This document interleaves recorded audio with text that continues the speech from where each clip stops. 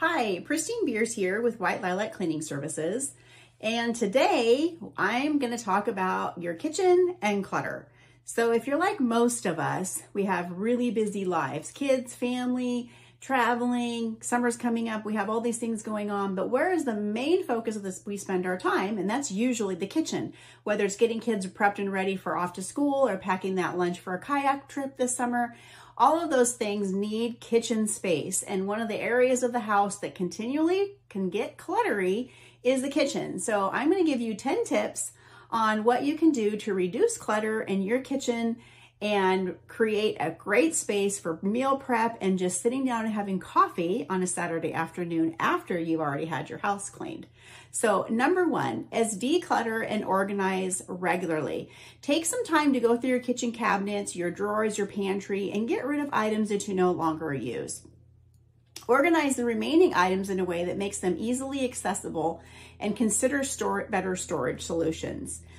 Tip number two is limit countertop appliances and tools. So our countertops can get so cluttered that we can't get to them. So by limiting counter space with appliances, you're going to have better use of your countertops. Tip number three is create designed storage areas. So if you have little small racks that you want to use for maybe putting in your pantry area where you can put your cans or sodas, that will help eliminate space or create more space. Go onto Pinterest or Amazon. They always have great kitchen organization ideas that you can use and items that you can purchase at usually a pretty easy price, and it's great shipping. Tip number four is streamline your cookware. In life, we always end up collecting a lot of pots and pans, fry pans and stainless steel pans, or even camping goods, and they get all mixed up in those kitchen areas. So when you're going through your kitchen, streamline those cookware. Minimize only keeping the ones that you use on a regular basis. If you have some items, like I have my cast iron skillets that I don't use very often other than when I'm cooking in the fire pit or taking it on camping trips, I store them in a different area outside of my regular use area in my kitchen. So when you're streamlining through those pots and pans, if they're damaged or broken or they're just getting old, toss them out and replace with new ones and help you to minimize.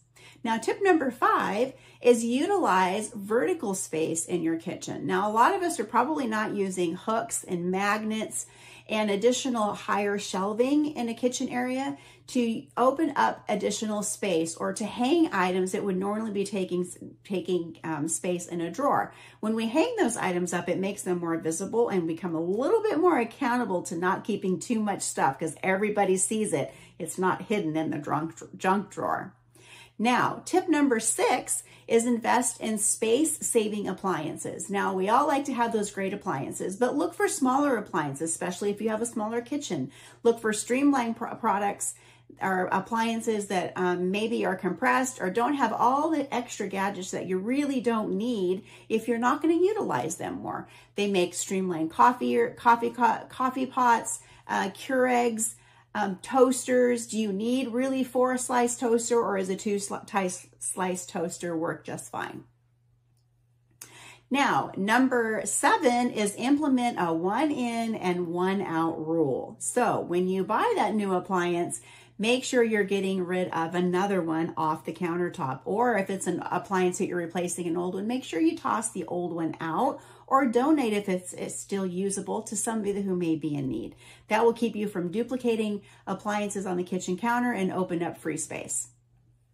Now, tip number 8 is use clear storage containers when you're storing items. Now, you can buy stackable storage containers. You can buy clear storage containers and use them for your cereal, your rice, and your sugar. That helps you to be able to manage your more vertical space in your pantry so that you can actually see what's in them without having to sit, search, and dig. Now, it's also going to help with being able to rotate those things in your pantry to make sure that you're using the old product first and getting the new product behind it.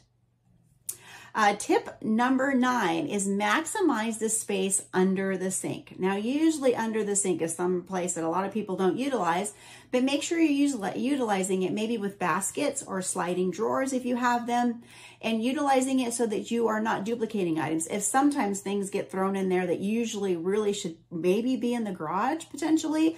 I know, like in my house, because I like to water my flowers and I use fertilizer with them every week. Sometimes I stick that under the sink because it's easy and it's quicker than taking it out to the garage.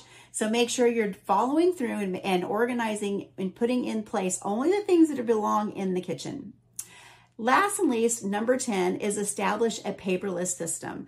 Now, as much as you can, where does most paper end up that comes in from the kitchen? It's usually mail. So if there's items in your billing that you can turn into a digital paper product or a digital bill instead of having a bill that is being mailed to you every week, saves on trees and saves on paper clutter. Also, keeping your grocery list on your phone is a great way. There's all those free apps, or just using your notes will help you do that and keep you from having additional clutter on your countertops. Now remember that maintaining a clutter-free kitchen is an ongoing process, and it's not going to be overnight.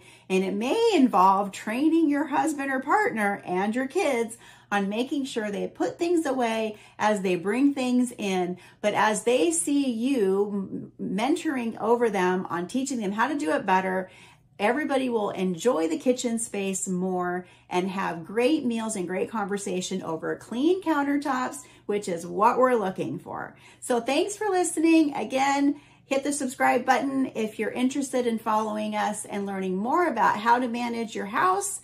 And we thank you and have a great day.